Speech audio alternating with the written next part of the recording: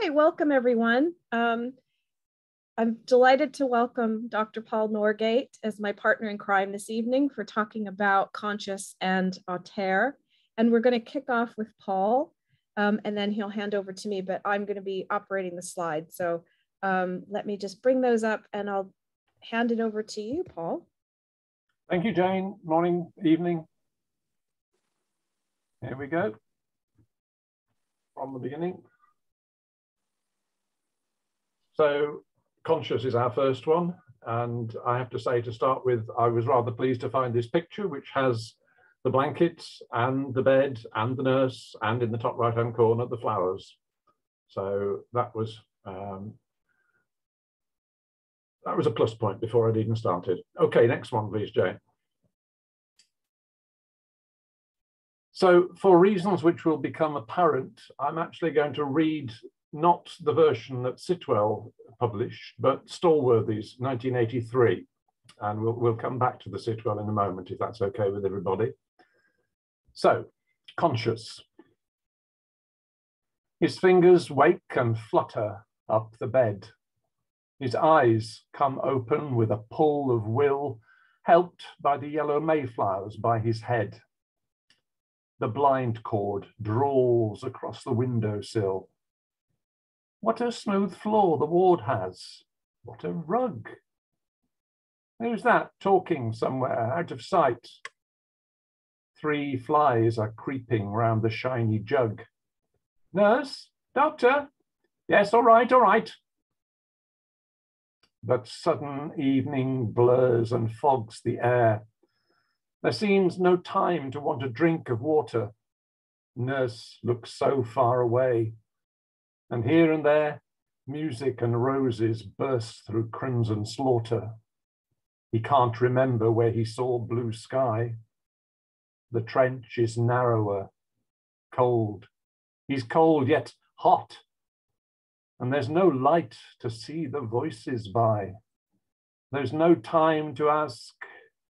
He knows not what. Next, please, Jane.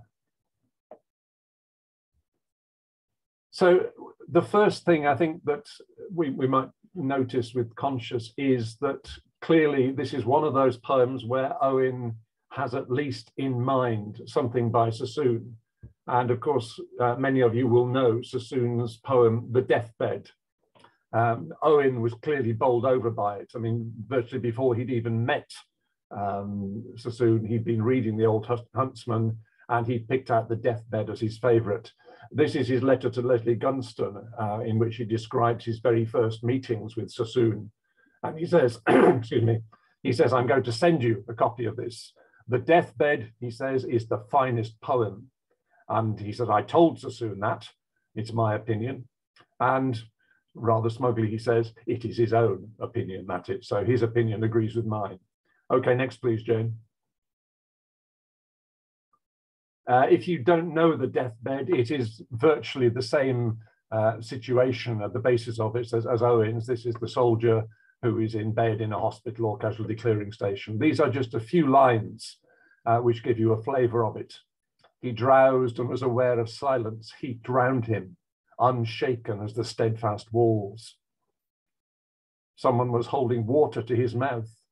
He swallowed unresisting, moaned, and dropped through crimson gloom to darkness. Night, with a gust of wind, was in the ward, blowing the curtain a glimmering curve. Well, Sassoon's poem is actually considerably longer than that, but I think there's enough there to show you that it's very likely indeed that Owen had this in mind. Okay, next please, Jane. And there is that one particular detail in Owen's letters. This is from his time at 13th Casualty Clearing Station in May 1917. You recall that he'd had a particularly bad time in April and March. I think it was March when he fell down that well and virtually concussed himself and was at 13th CCS for the first time. And then after the time near St. Quentin and the railway embankment, he was back there in May. Still protesting to his mother and his family that he was okay.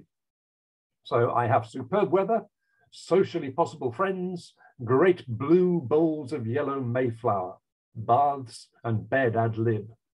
I don't know whether the gardeners among you know what this Mayflower is. I looked it up and it told me it was arbutus, but then it said arbutus is pink, so I don't quite know what this is. Perhaps somebody will tell me later on. Okay, next, Jane, please. And again, as is often the case with Owen, you can pick out echoes. This line, sudden evening muddles all the air. Something's going wrong in the soldier's consciousness, obviously, but this idea of daylight or light turning to darkness goes quite a long way back with Owen. The Unreturning, poem from 1912-ish, suddenly night crushed out the day. And from the same year or same period, I remember the episode where he has a fall from his bicycle and has what he calls a regular syncope. And he describes that as sudden twilight seeming to fall upon the world. And then I just picked out another couple of examples from his wartime poems. The sentry who's claiming to see lights when actually everybody else has gone out. And that very striking image from Mental Cases of sunlight seems a blood smear, night comes blood black. Next, please, Jane.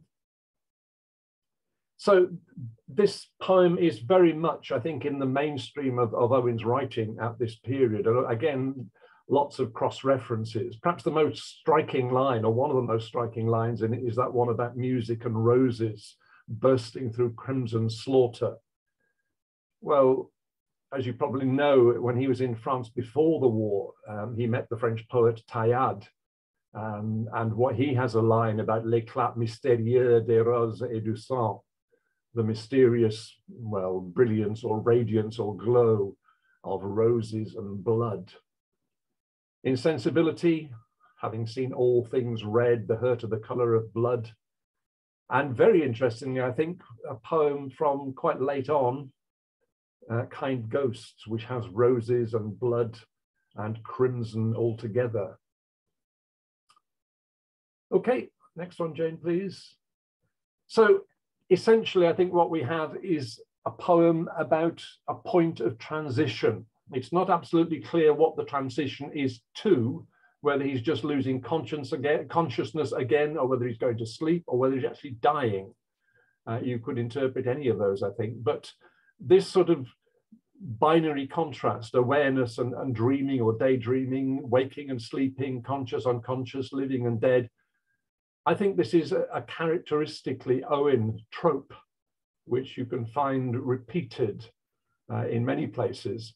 And I think it's interesting too, we'll perhaps come back to this later on, because it's a way of highlighting a point of transition from one state to another. Now, this is a fairly, in one sense, a fairly common and everyday transition. I mean, we all are awake and then we go to sleep. Some of us drift off into daydreams and more times than we are aware of during the day, but so on. What I find in quite a number of Owen's war poems is a dwelling on transitions of one kind or another, which may be accompanied by a change in the light, but moments where something moves irrevocably from one state to another. Points, for example, like where the soldiers step onto the train in the send-off and everything suddenly, the die is cast, no going back. Or that footstep they take in Spring Offensive, knowing their feet have come to the end of the world. That must be one of the best lines in Owen, I think.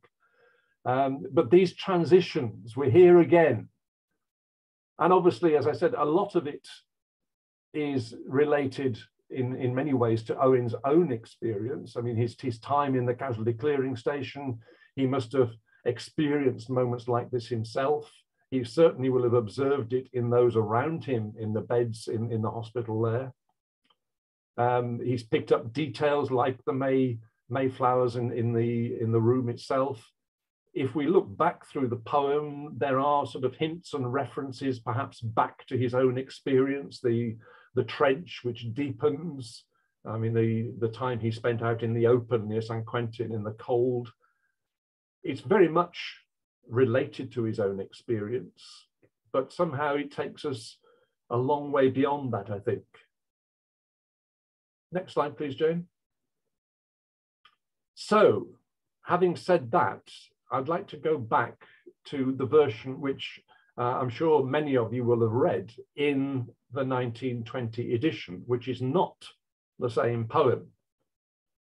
His fingers wait and flutter up the bed, his eyes come open with a pull of will, helped by the yellow mayflowers by his head. So far, so good. A blind cord draws across the windowsill. How smooth the floor of the ward is. What a rug.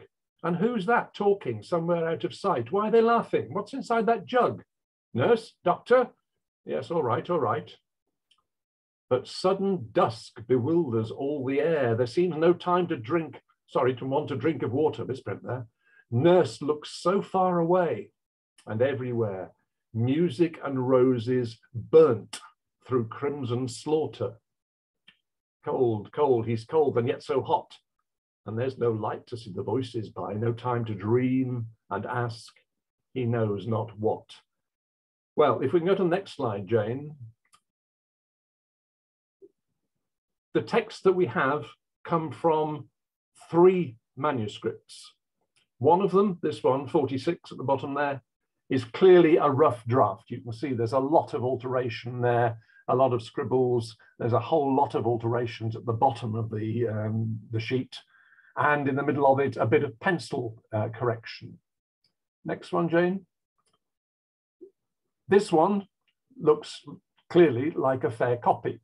And it is, in fact, a fair copy of all those amendments on the previous one.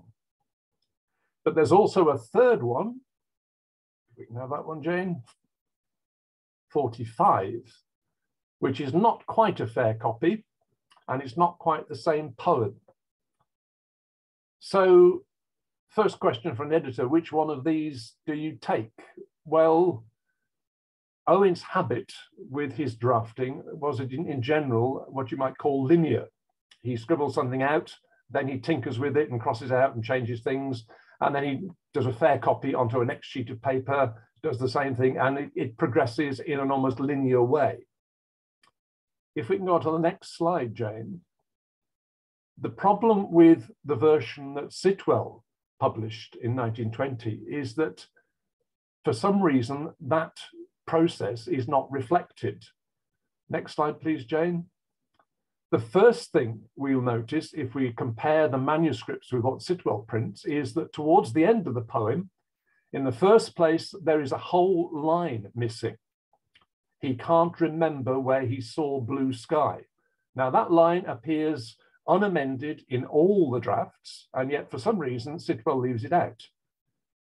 And the following line, as printed by Sitwell, cold, he's cold and yet so hot, there's a foot missing there. That only has 4 iambic feet. So something's going on there. Next slide, please, Jane. Well, there are the 3 manuscripts, and you can see towards the top of each of them, that line, he can't remember where he saw blue sky. In the lower 2, 35 and 45, you can see, if you read them, that line, more blankets, cold, he's cold and yet so hot, that's okay metrically. The trench is deep, cold, cold and yet so, that one is okay. For some reason, Sitwell has taken the one from the top version, which is the rough draft. Only 4 feet. And the reason you can see why it's only 4 is because Owen hasn't, on that draft, he hasn't decided what he's going to do with the first part of the line. It's all crossings out. So an odd choice there. Next one, please, Jane. Even odder is that if you go through, and I hope the color coding is some help here, but I've keyed it down the right-hand side, you can see that the editing here does not follow any one of those 3 manuscript drafts consistently. It is, in fact, a complete collage of bits and pieces, plus, or to be more accurate, minus the missing line. So the first 4 lines are straight from manuscript 45, then 35, then a line from the rough draft, then back to 45, then a missing line, and then back to the rough draft for the ending. Very odd. Next one, Jane. So a few more oddities. That middle line, sudden dusk bewilders all the air. Well, if we can go to the next slide, Jane. Is there not one in between that? Sorry, I should have gone. Go forward again. Forward still? Is there one missing? I think I've missed a slide there somewhere. Hang on a second, Jane. Just give me a second. Apologies for this. Don't worry, no problem. I'll go back to my... That was the one we were on originally.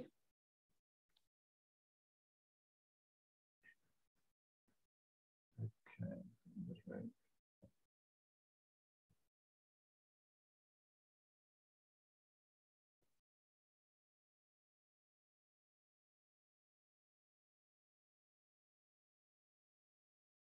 Beg your pardon. Yes, we were right. My mistake. Okay, so next one then, please, Jane. That phrase, dusk bewilders, only appears on one of the manuscripts, and I will come back to it. Another issue in the last line, no time to dream. He has no time to ask, is what the version in the others. No time to dream, in fact, doesn't appear in Owen's wording as such in any of those drafts. Next one. That's the very ending of the poem, and you will see in the last line or so there, there is no time now to ask, he knows not what, has been crossed out and amended to, there is no time to ask. And then perhaps even on the screen, you can tell that that is pencil rather than pen, the insertion. There is no time to dream and ask, he knows not what. But Sitwell has printed just no time to dream. Next one, please, Jane. And there it is a little larger, so you can see clearly that dream has been inserted at a different time from the rest of the amendments there. It's in pencil rather than in pen. Okay, next one. If we go back to the first half of the poem, there are a number of other emendations editorially added here. Owen wrote the blind chord drawls, and for some reason that comes out as a blind chord. Owen wrote what a smooth floor the ward has. Here we have how smooth the floor of the ward is. Owen wrote who's that talking? Sorry, and who is that? What we have here, and who's that talking, somewhere out of sight. We've got a whole set of alterations here. Next one, Jane, please. And there we are. The blind chord becomes a, what a smooth becomes how smooth, who is that becomes and who's that. Next. And then in that key part of the poem, that central line, music and roses burst through crimson slaughter. Burst, somehow, is this a misreading? I don't think so. It's an alteration. Music and roses burnt through crimson slaughter. And in the previous line, here and there has somehow become everywhere. Next slide. Next slide. There you go. Nurse looks so far away, and here and there, no, and everywhere, says Sitwell. Music and roses burst. Well, I think it would take quite an effort to misread that as burnt, wouldn't it? That is clearly burst. Next one, please, Jane.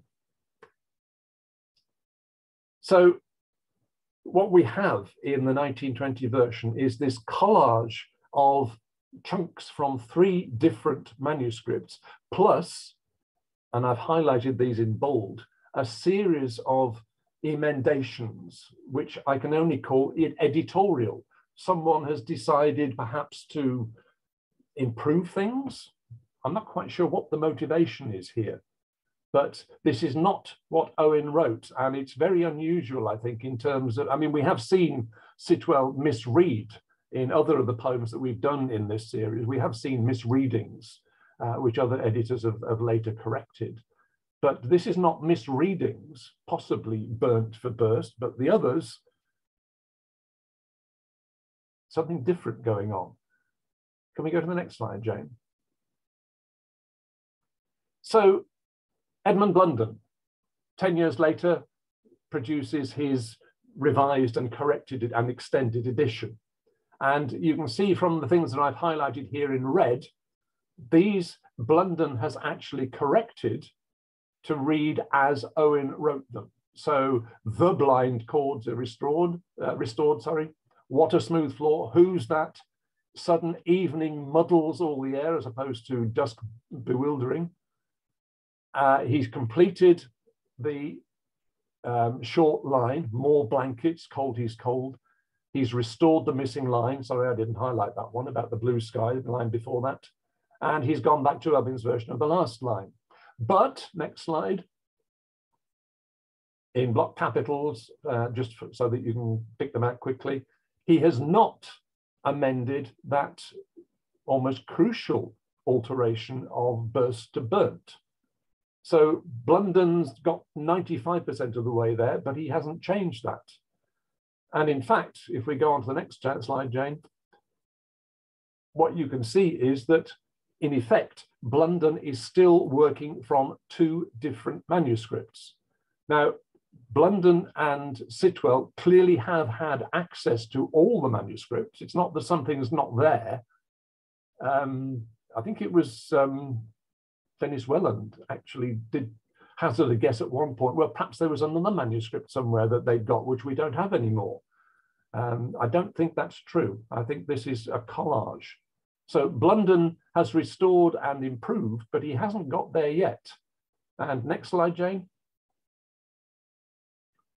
Day-Lewis, 63, and Hibbard 10 years later. Well, Dominic obviously was hamstrung by Harold's awkwardness at this point still, but they still are working with this collage, although they restore the line here and there, music and roses, burst. And it isn't until we get to Stallworthy, who I think is the next slide, Jane, who says, I don't quite know what's been going on here. They seem to have been combining manuscripts, but he then chooses to go for the one which has the slight variations. And I think the next slide, yep, there we go. So the line about the jug is different. Three flies are creeping. Here, the evening isn't muddling, it blurs and fogs. And this is the only draft of the three in which the reference to the trench appears. So it's a slightly different poem again, although it has the plus point of being a single manuscript draft that he has transcribed here. And most of the issues that we found in the earlier versions have been corrected. So I'm asking myself, what was going on here? Next slide, please, Jane. Well, that line about sudden dusk bewildering all the air, it only actually appears in that form on one manuscript. And as you can see, rather like that reference to dream, it's been added in pencil. And nothing else has been crossed out. Again, this is not typical Owen. Owen's revisions nearly always are initiated by a crossing out. He doesn't just scribble things idly and leave them. He's very clear with himself about what he wants to stand and what he doesn't. This one is odd in that respect. It's clearly been done later because it's pencil rather than pen. And it looks almost, it's smudged. It looks as if somebody might have actually gone over it and decided, am I going to erase this or not? Next slide, please, Jane. And the same with the insertion of dream. That's pencil at the bottom of the page there. That's the same pencil, I think. So this is the same bit of revising going on. Now, can we go to the next slide, Jane, please? What struck me all of a sudden when I was looking at that is the handwriting. Is this Owen? Well, dusk bewilders you might almost take as Owen's, but that E formation, the Greek-looking E, I don't know what the technical term is, in dream, is very clear there. And you can see several of Owen's E's in the rest of the manuscript there. I'm not aware of Owen using that formulation at all. And if you look closely at bewilders at the top of the page, it's not very clear, but I suspect the E at the beginning of the word is the same formation. Next slide, please, Jane. I've enlarged bewilders at the bottom of the page there, just so you can see it. Owen did actually have it as an option in one of the manuscripts, but as you can see, it's one of about half a dozen options, and he's crossed it out. And I can't see the word dusk in there at all. So that formation of bewilders, well, who's this? This is Sassoon's handwriting. Yes, thank you, Jane. Sassoon consistently uses this E formation. Okay, well, this is a deliberately best version, I think, of Sassoon's handwriting. But that's very striking, I think.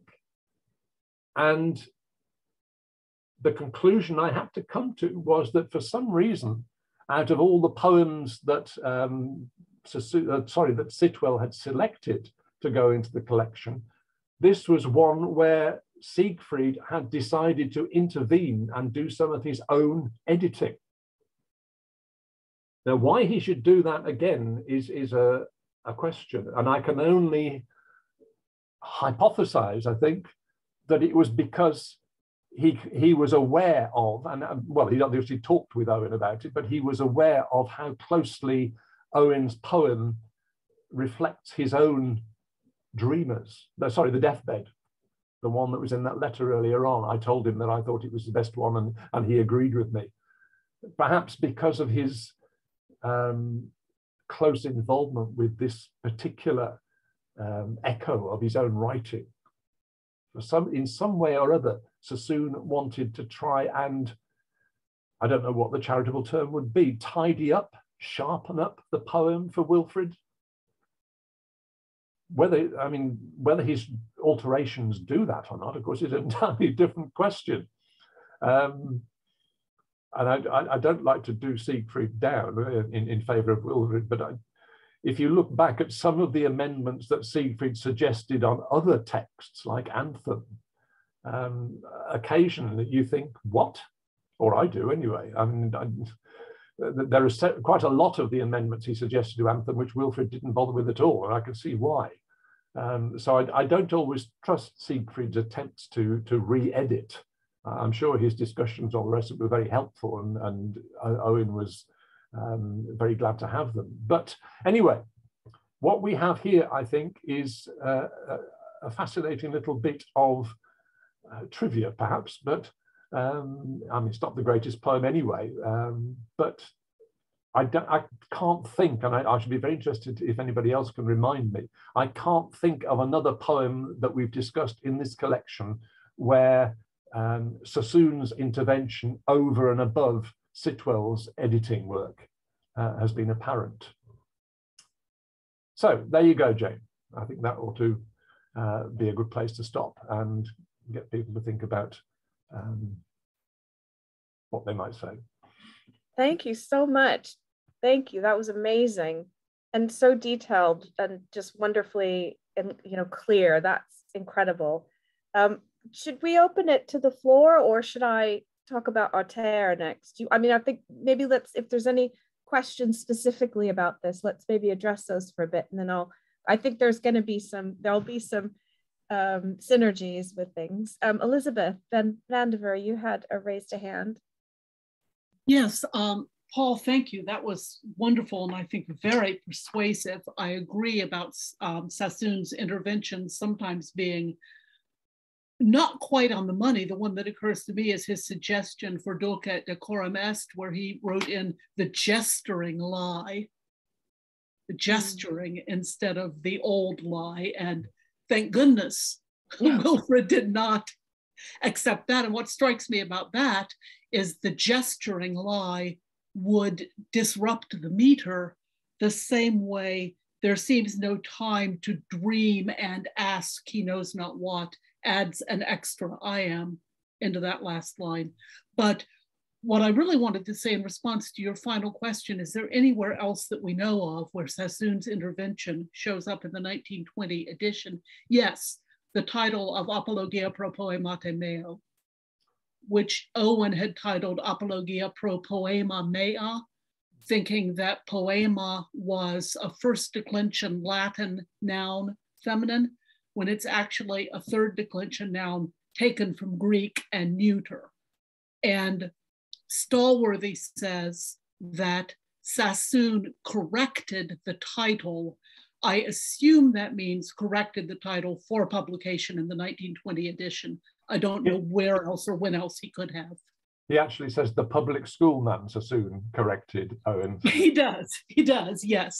And so that's a completely silent intervention where Sassoon is, I think, protecting Owen by making his Latin correct so that he won't come in for the scorn of the other public schoolmen.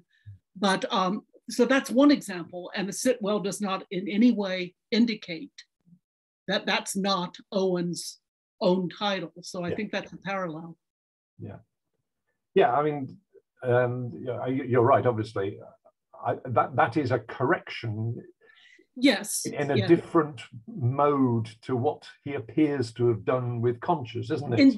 Indeed. I mean, changing the blind chord to a blind chord is idiosyncratic in a way, isn't it? I mean, what difference does it make? Is it for the sound? I don't quite know why he's done it.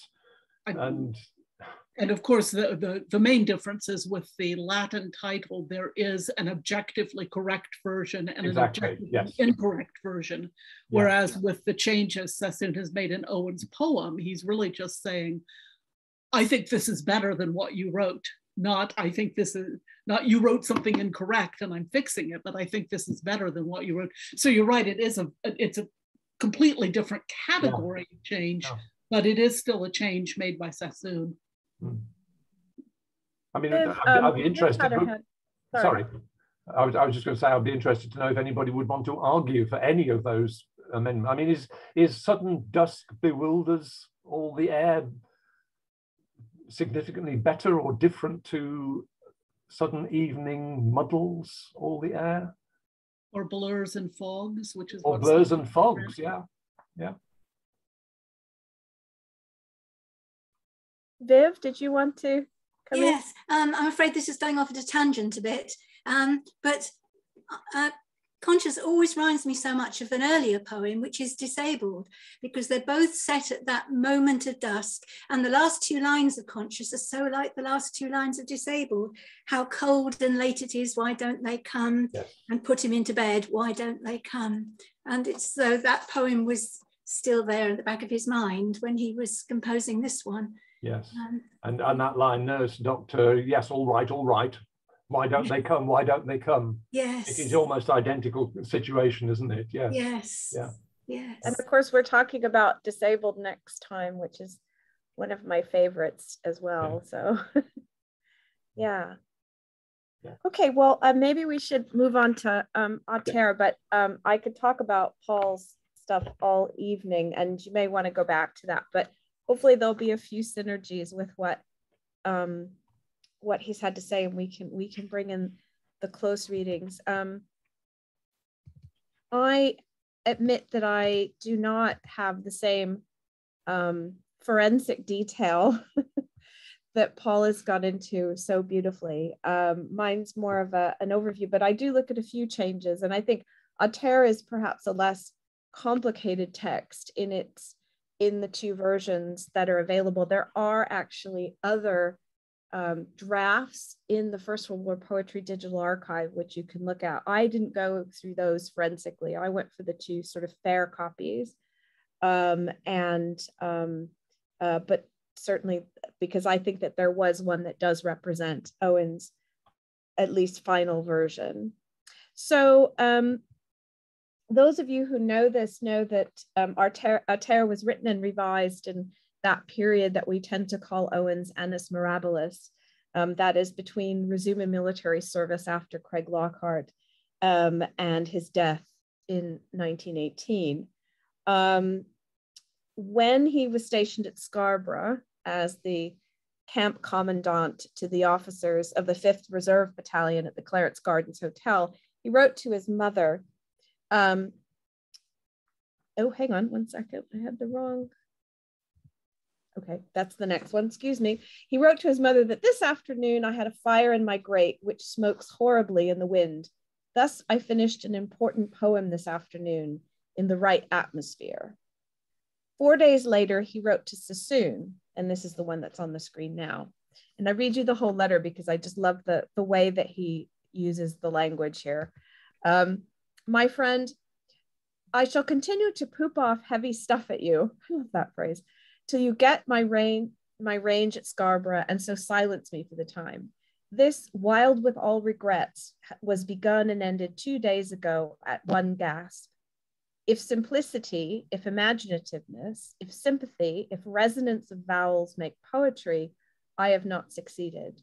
But if you say, here is poetry, it will be so for me. What do you think of my vowel rhyme stunt in this and vision? Do you consider the hop from flea to soul too abrupt? Wouldn't our theosophists like the thought form of this piece? Quite see the origin of theosophy. It's the same as that of heaven, and Abraham's bosom, and of the baby that sucked Abraham's bosom, supposing lie lived long enough ago. Desperate desire, your own WEO. And I guess we could probably do a whole analysis of that letter on its own. But of course, wild with all regrets, and this is the manuscript of this, becomes a Terre in April 1918 when he's in Ripon. He revises this version of Wild with All Regrets into that longer poem, which we now know. And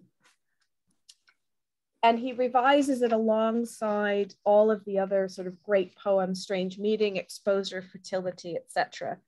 And it was worked on in his little attic room at Borage Lane when he's getting physically fit.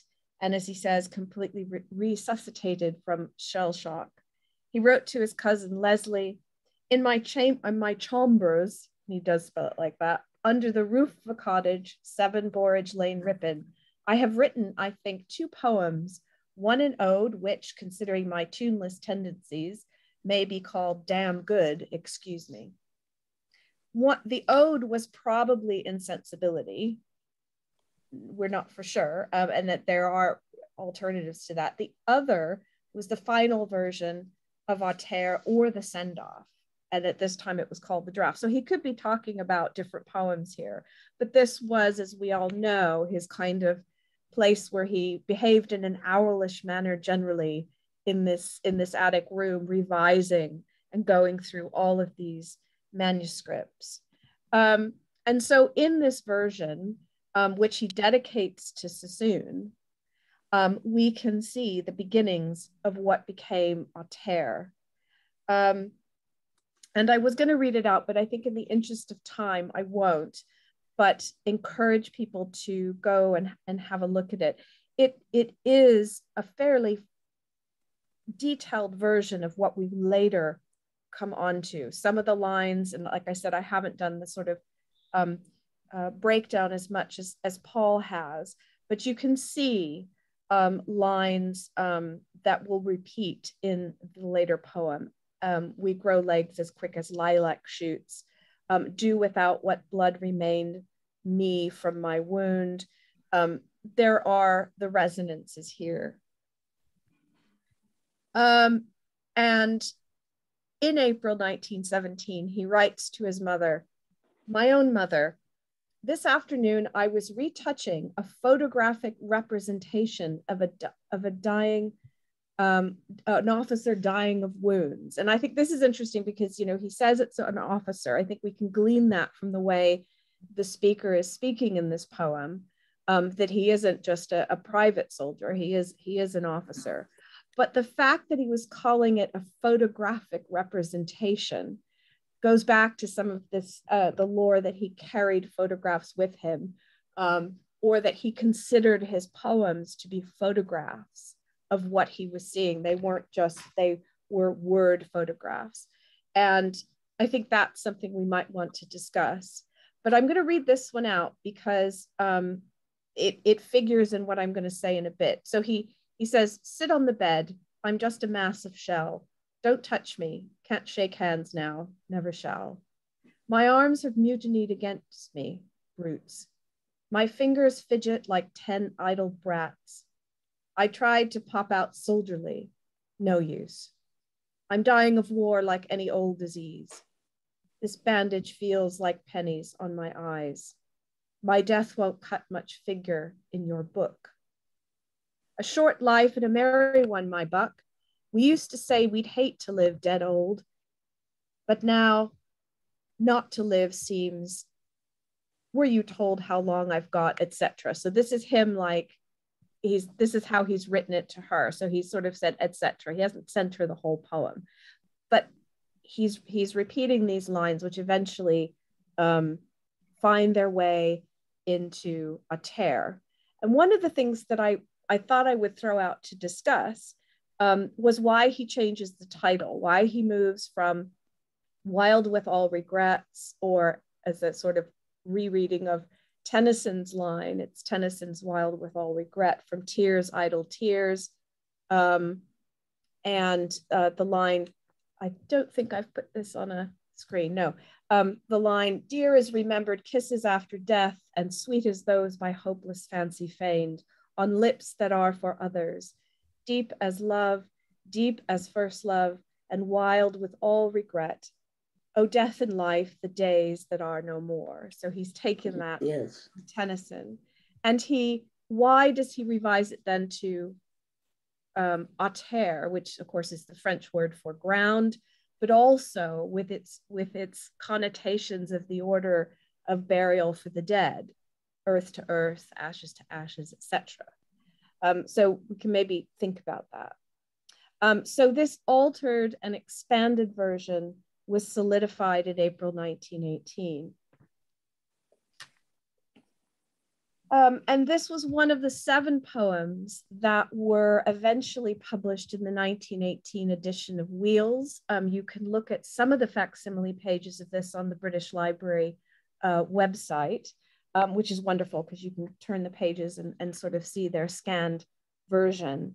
And I've mentioned the correspondence between Sitwell and Susan in my sort of first talk that I did this time a year ago, where Sitwell is writing to Susan about including the poems in Wheels 1919, and that she wanted to dedicate the book to Owen, and indeed they do that. And of course, the Sitwells had approached Owen in 1918 to have their poems, to have some of his poems. And he has that one letter where he says, well, I need to check out what they do first before I know if I want to be part of their book.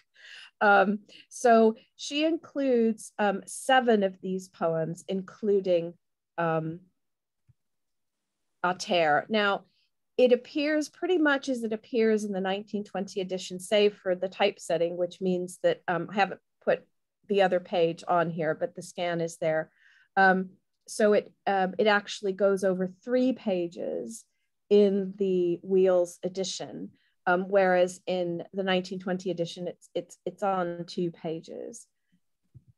And that's how it looks. I've just sort of cut and pasted the two pages. And what I wanted to do is read this edition, because, and a bit backwards to what Paul just did, because I'm pretty sure you must have the Stallworthy edition or a later edition to follow along with.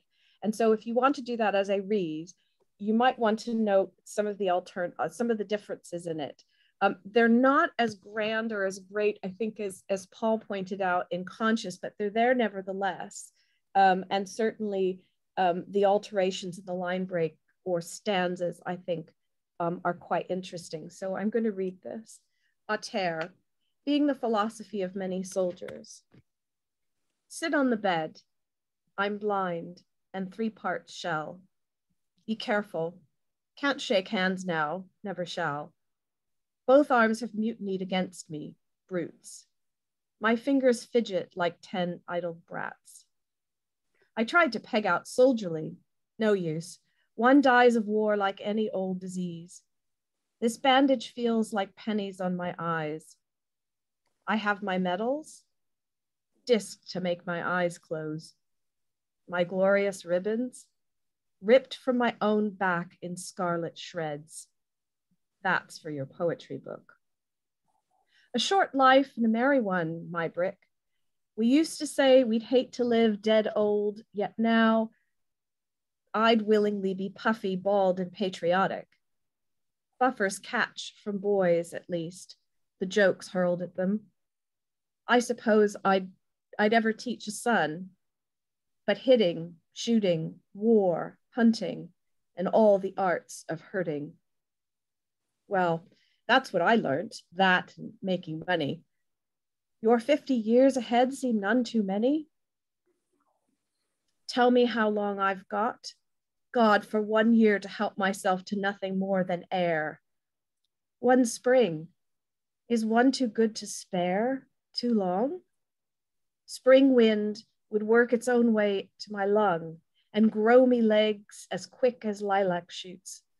My servant's lamed, but listen how he shouts. When I'm lugged out, he'll still be good for that. Here in this mummy case, you know, I've thought how well I might have swept his floors forever. I'd ask no night off when the bustle's over, enjoying the dirt. Who's prejudiced against a grimed hand when his own's quite dust? Live less than specks that in the sun shafts turn, less warm than dust that mixes with arms tan. I'd love to be a sweep now, black as town, yes, or a muckman. Must I be his load? Oh, excuse me. I now can't read that because I've got a line there. Goodness me, that's my, I want to get rid of my screen share. I need to hide, there it is. Okay, pardon me. Oh, life, let me breathe, a dugout rat, not worse than ours, the existence's rats lead, nosing along at night down some safe vat. They'll find a shell-proof home before they rot. Dead men may envy living mites in cheese, or good germs even. Microbes have their joys and subdivide and never come to death. Certainly flowers have the easiest time on earth. I shall be one with nature, herb, and stone, Shelley would tell me. Shelley would be stunned. The dullest Tommy hugs that fancy now. Pushing up daisies is their creed, you know. To grain go then my fat, to buds my sap, for all the usefulness there is in soap. Do you think the Boche will ever stew man's soup? Someday, no doubt, if... Friend, be very sure I shall be better off with plants that share more peaceably the meadow and the shower. Soft rains will not touch me as they could touch once, and nothing but the sun shall make me wear. Your guns may crash around me, I'll not hear, or if I wince, I shall not know I wince. Don't take my poor soul's comfort for your jest. Soldiers may grow a soul when turned to fronds. But here's the things best left at home with friends. My soul's a little grief, grappling at your chest. To climb your throat on sobs, easily chased on other sides and wiped by fresher winds. Carry my crying spirit till it's weaned, to do what blood remained these wounds. So, you will have noticed some significant changes if you were reading along in the Stallworthy edition. Forgive my rather halting recitation of that, but I think I love this poem for its many, it's got some of the best sort of Owen one-liners, I think, much like in Spring Offensive and Disabled. they kind of really stick with you. But I wanted to point out some of the differences. And this is one of those poems too, and I think we could also discuss this as well, is why it's one of the less sort of not necessarily anthologized, but less discussed. When I was looking up things in thinking about critiques of this poem, it's not one that's often discussed, but I wanted to think about the differences. And this is where I kind of follow Paul's lead in his example here. Those of you that were reading along in the Stallworthy edition, you know that he uses, if we look, hang on one second. I've just lost my place. Where was that? Okay. Yes, okay. So in the Sitwell edition, he uses my brick, but it's my buck. That's the version that is printed. And in fact, that is the version that Owen writes. So is that a typo? Is that something that was read wrong, or simply a typographical error? And another one is here, existences. In the Sitwell version that was printed, and it was indeed a line that I kind of flubbed over a bit because it doesn't really scan very well. Not worse than ours, the existences rats lead or led. Whereas here, we have not worse than ours, the lives rats lead. And that is definitely what Owen writes. He's crossing out existences. And if we take what Paul said earlier regarding the fact that we can tell Owen's revisions perhaps from other hands by the fact that he crosses out these lines. And this is actually a very fair copy. This is the main copy of our Terre. And you can see from these that, and I haven't put all the pages, there's about 4 pages, but they really aren't marked up in the same way that Conscious was, or indeed some of the other poems. So we do know that Owen was actually, he didn't want existences. Why was existences kept? I don't think it scans as well. But of course, even with these, so these are just some of the changes. And as I said, not as many controversial ones, but certainly ones that are significant in that edition and which didn't make it into the other editions. But I also wanted to pick up on some of the resonances because a lot of Owen's poems deal not so much with the action, but the aftermath. We get the action in Strange Meeting, but it's very much about the aftermath. And that's certainly the case in Conscious, in Disabled, and in Mental cases. And it really is about those, as we had sort of in the send-off, those that march away singing have now crept back to a life of physical and psychic misery. And our Terre, like Mental cases, is a vivid portrayal of a living hell in which death would seem merciful. And unlike Mental cases, which is written in the third person as someone observing the hellish patients, a Terre is a dramatic monologue told from the point of view of a blinded and lamed officer, one who is Sally Minogue and Andrew Palmer call very nearly dead. He's dying, and indeed Owen says that in his letter. In the poem they assert in particular is an insight into the prospect of death.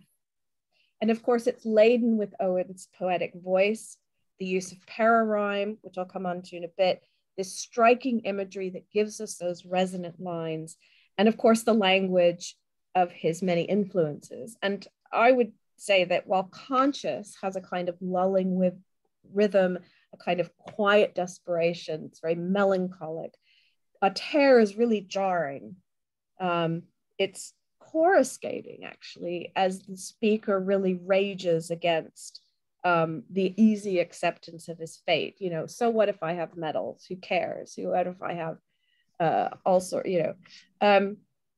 And so he turns this wonderful line about pennies on my eyes. He turns this custom of placing coins on the eyelids of a corpse to keep them closed into really, he turns it into an unmistakable image of the Great War. The bandage feels like pennies on my eyes. I have my medals, discs to make my eyes close. But of course, if satire is here in the line, my glorious ribbons ripped from my own back in scarlet shreds, and that wonderful parenthetical sentence, that's for your poetry book, which is, you know, perhaps another, it could be even a dig at Sassoon, but it's certainly a dig at all of those sort of patriotic poems. It could be another dig, I suppose, at Jessie Pope and others. But of course, there's always pity. And that wonderful line, don't take my soul's poor comfort for your jest. And of course, being subtitled The Philosophy of Many Soldiers, it explores various aspects of the soldier situation, from the dying man's physical state to his plea for the reader's empathy. It runs the gamut. It explores his mental condition, his memories of the past, and his longing to be made whole. That sense, I would even just be a muckraker, you know. Terre is also full of allusions to those with whom Owen served his literary apprenticeship, and these are just some of them. We've got, of course, echoes of Sassoon in the lines, we used to say we'd hate to live dead old, yet now I'd willingly be puffy, bald, and patriotic, base details immediately. If I were fierce and bald and short of breath, I'd live with scarlet majors at the base and speed glum heroes up the line to death. You'd see me with my puffy, petulant face, etc. And in the lines, to grain then go my fat, to buds my sap, for all the usefulness there is in soap.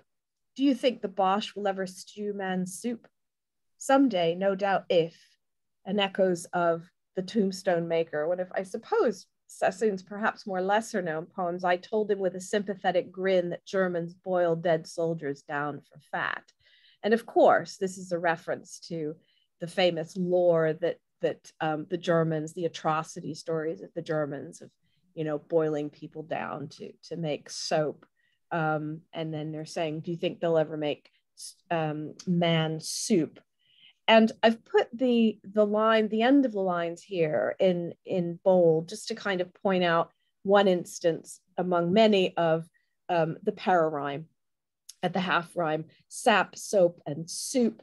And again, Palmer and Minogue draw our attention to this triple pararhyme. And they talk about it as being something that goes from thought, from the consolingly metaphorical, which is in this sort of line here about your body naturally sort of turning and regenerating, to this more gruesome and grotesque image of turning bodies into soap and to soup. And they argue that there might be regeneration, but it's not assured. We have Houseman in the line, your 50 years seem none too many, the line from A Shropshire Lad, loveliest of trees. We also have, of course, Shakespeare in the line, oh, life, life, let me breathe, a dugout rat, no worse than ours, the lives rats lead, which is echoes in King Lear. And of course, Shelley's Adonais, that's the big one, mentioned by name, of course. I shall be one with nature, herb and stone, Shelley would tell me, Shelley would be stunned. I mean, it's a lovely sort of, yeah, he would be. This is how we talk, though. Pushing up daisies is their creed. So it's taking these, this sort of pantheistic vision. Again, this is Palmer Minogue, who've really done the kind of one of the most really interesting sustained critique of this poem. So I'm really drawing on their really interesting insights. They say that the pantheistic notion is reduced to the soldier's wry notion of death, where consolation of oneness with nature has been leached from the language. Really lovely way of saying it. And it says all that remains of that unified vision, they argue, is in Owen's poem, is a kind of anticipatory prosopoeia. Elizabeth Vanderveer will correct my pronunciation, whereby the good as dead man is given a voice. And in this wonderful final line, or one of the end lines, my soul's a little grief grappling your chest to climb your throat on sobs, easily chased on other sides and wiped by fresher winds. Palmer and Minogue argue that here he exhibits his future dead self, but he sees only that he will have already become the grief another person can utter for him, and so recognizes that he will have no voice himself. This is a prosopoeia of the modern universe, recognizing that the voice of the dead will not be heard.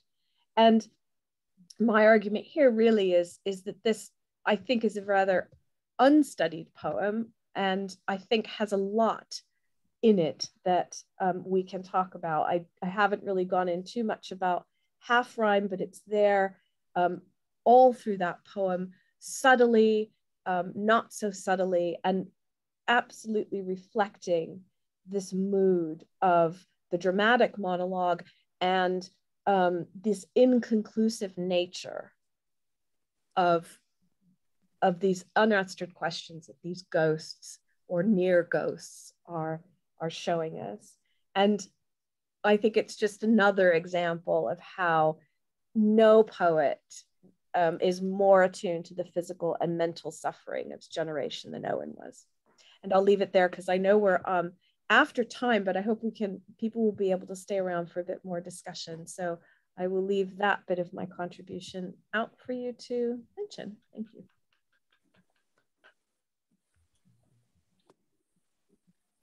Jane, can you hear me? Yes, I can. Thank you. Thank you. That was brilliant. That was superb. And it's a poem I've never given much thought to and will now do so much more. Something that struck me, and I'm just thinking on my feet, please forgive me.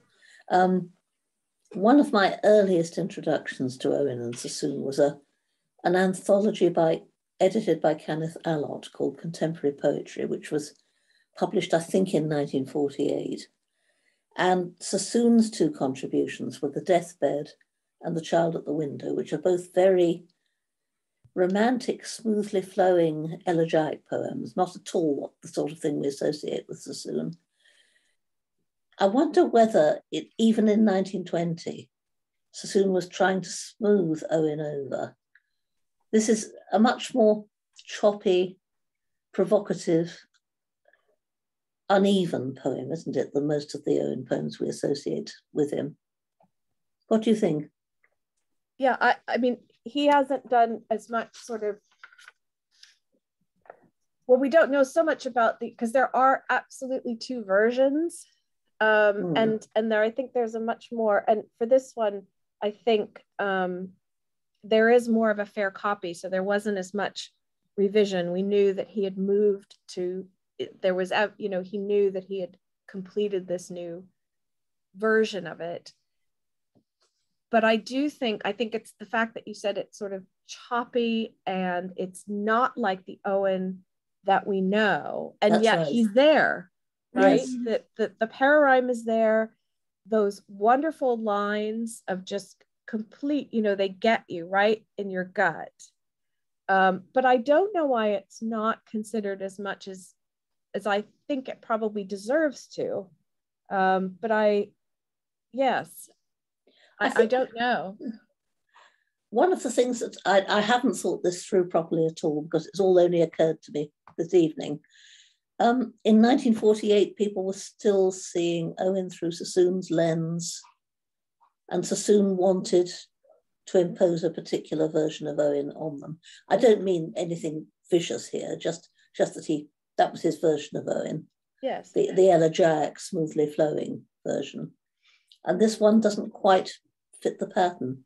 No, absolutely not. And I think that's probably why people don't read it that much, but I think it has, I just think it's a facet. I mean, I haven't done that much work on it, but when I was doing stuff for the Cambridge History, it was one of the ones I tried to get to grips with a bit. And interestingly, there was a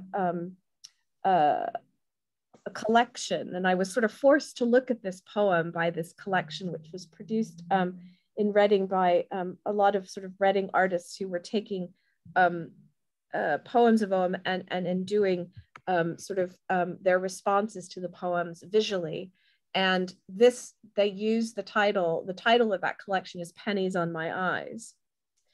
And so they'd asked me to write the afterwards. So I really had to look at this poem, and I just thought it wasn't one that I had looked at in much detail.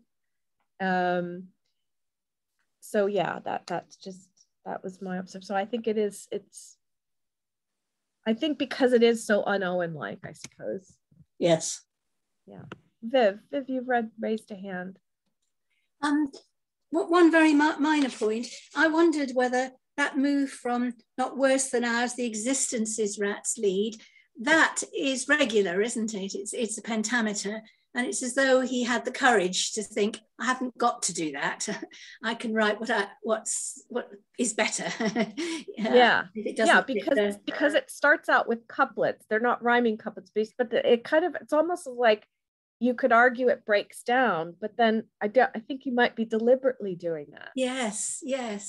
And the other thing that I've always felt about this poem is that, you know, you're 50 years ahead, see none too many, that it really tackles head on that kind of very common and popular motif during the war, that to die young in battle was wonderful. You know, yes. How could you do better? When Julian Grenfell died, they all said that, didn't they? All said, can you think of a better death? You know, and yes.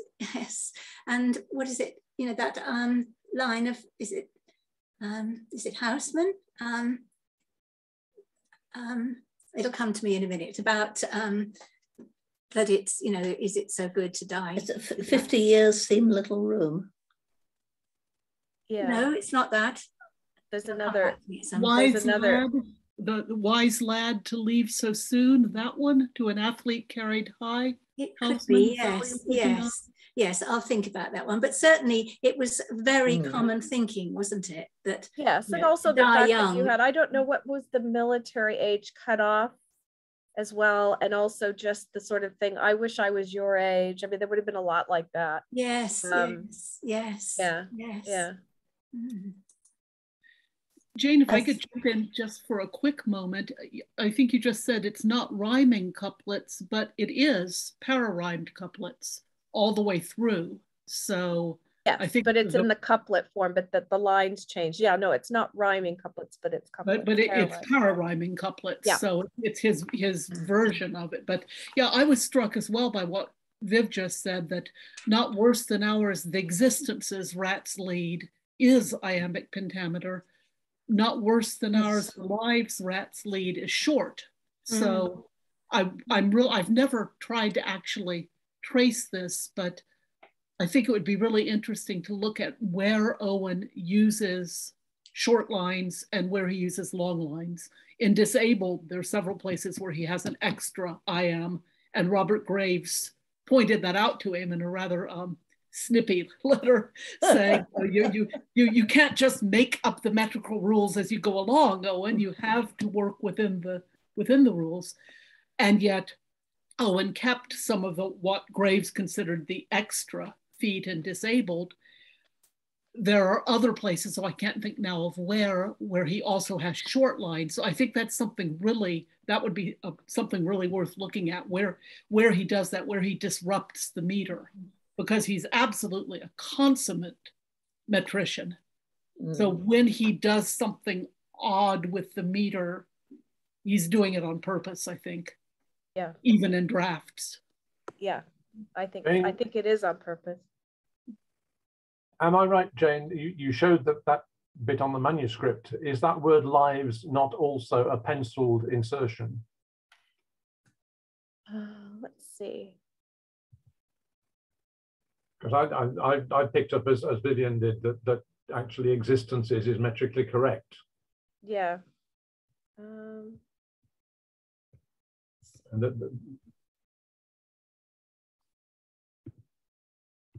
there you go. Yeah, that one. There it was. It looks penciled. That is pencil, isn't it? But that's Now, I mean, what would be, sorry to interrupt, what would be consistent with Owen's methods is that he tries various versions and crosses them all out and doesn't actually leave uncrossed out a completed version. There are more than one poem where the editors have had to go back. I mean, Dulcie is one of them, where the editors had to go back and reinstate a deleted word in order to make the metrical pattern. Yes. Yeah. I talked about that. He or somebody has come back and added lives in pencil later on, which is not metrically complete in one sense, or maybe, as Elizabeth was suggesting, a deliberate attempt to disrupt the rhythm for a particular effect. There's the line that he's crossed out there originally, not worse than fighting men's the life rats lead. That's perfect. Yes. And then apparently he doesn't like that. Maybe it's too regular. And so not worse than ours, the existences rats lead is also metrical if you do the elision between the and existences. And then the last one, not worse than ours, the lives rats lead is an I am short. So, but of course it's possible that he would not have stayed with that. We don't know. Yeah. Viv had her hand up, and then Martin first, and then Viv, does yours follow on from this, or we'll go with Martin first because you had your hand up. Yes. Okay. Just a quick one for Paul. Really, you said at the start about Mayflower being was it pink or something? You said. Well, I've always thought Mayflower as blackthorn. So that's as when I've always gone on my walks as a kid, was told that the blackthorn was Mayflower. So, and that would be more consistent with, because it's a white flower with a yellow center. So that might be more consistent with him looking and think the subject looking and seeing yellow flowers. And also that would help maybe put the situation, the events within a time frame within the year as well, which might be quite interesting. But I just thought I'd throw that in. Could I come in on that one very briefly? Yes. Sorry, go interrupt. I was going to query that because Mayflower, as far as I'm concerned, means the hawthorn, and Shropshire notably has a most dazzling display of miles of hawthorn in May, June. I mean, I grew up knowing that May was hawthorn. I thought that wasn't in Shropshire. And so that would have been a very familiar, but not it doesn't come across as yellow. It comes across as sort of creamy coloured. But even more than the blackthorn, which is a sparser flower and simpler. But that's only a very trivial observation of the springs in the Shropshire hedgerows, which are a delight when they are covered with it. Well, it's interesting, I think, because memories of home are clearly, or would clearly be significant in terms of what's happening to the soldier in the poem. I was before you mentioned living in Shropshire, Helen, I was going to ask Martin where he was brought up, whether Mayflower was a regional name for blackthorn. I mean, when I looked it up, one reference said hawthorn as Mayflower, and I thought, well, yes, but that's nearer white than yellow. So I wasn't. I mean, it doesn't matter in one sense. And neither of them is strictly yellow. No. Anyway, yes. And he's actually quite emphatic. I mean, is it Ken Sinpox in the poem summaries on the website says it's a sort of technicolor poem. You've got the blue sky, you've got the crimson slaughter, you've got the yellow flowers. So it's obviously part of his imagined, whatever you like to call it, setup there. And yellow Mayflower, there's a synergy with the sound. Yeah, very much so. Yeah. Thomas, did you want to come in quickly? Yeah, I noticed on the E, which we were talking about earlier for Sassoon's declaration, that in the second part of that note, he changes his E back to the more standard form of E, if that writing is by Sassoon. So I am a soldier convinced in that the E's are a normal type of E. And I was wondering if it would be possible to look at Wilfrid's school books to see when he was educated in writing whether he ever used that E as part of his training, and therefore, you know, I know in my own experience, I was trained by somebody who was very elderly. It was a teacher that was 60 years old when I was at infant school, and so the writing was something closer to Victorian writing, and my writing changed along the way. So the way I would have written an E at that time would be different now today. So I wonder if it's worth just looking at his previous writing as a school child to see if he ever had that kind of training, and whether he could therefore possibly use both. There are images in the letter, the letters too. So yeah, we could do that. It's a good idea. Yeah. Yeah, interesting. I mean, just to counterbalance that, Thomas, I would say, well, clearly somebody has been tinkering with all sorts of other things in the poem for reasons which are not clear. And where Sassoon, I would agree with you, because I noticed it too, but he does vary his formation. I don't recall Owen using that, certainly not in his 1917-18 poems. I don't know whether Jane could substantiate that from her reading of the letters, but anyway, I mean, it's unresolved, but it's an interesting point, I think. I was just going to see if I could go on. Also, Sassoon produced, didn't he, a handwritten edition of his selected poems in the 20s, consciously beautifully written, which is something Wilfrid never did for whatever reason. So Sassoon may have been adopting a kind of arty form of lettering, which doesn't necessarily tell us anything about anything else. No, quite right. Viv, did you want to come in there? Sorry, it was just that those lines that I was stumbling over were, life to be sure is nothing much to lose, but young men think it is, and we were young. Ah, that's good. Yeah, well done. Any other, I know we're over time, but is there anything else that people wanted to discuss, or maybe why he changed the titles, or I don't know? Wilfrid, in his writing, he seems to join the B and the E in a different way to the B in particular. Though Sassoon does write B's in the same way, but of course he did I think that E is, I think it's Sassoon.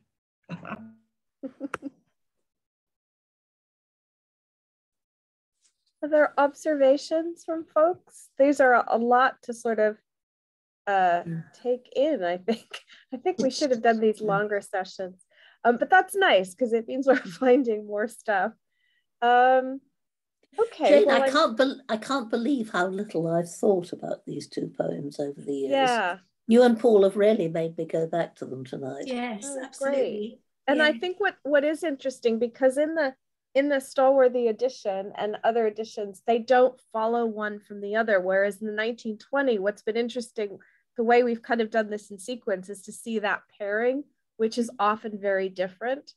And to have these two poems, it'd be interesting to know what the mindset of someone reading these at the time in conjunction with the other, because they were clearly sort of paired with an idea that they would follow on in some way. And Conscious is the quieter version of this one. And I think that's what's really fascinating. Both of you have been absolutely wonderful. Thank you. Well, thank you everyone for joining us. I'll stop the recording now and come back in a second.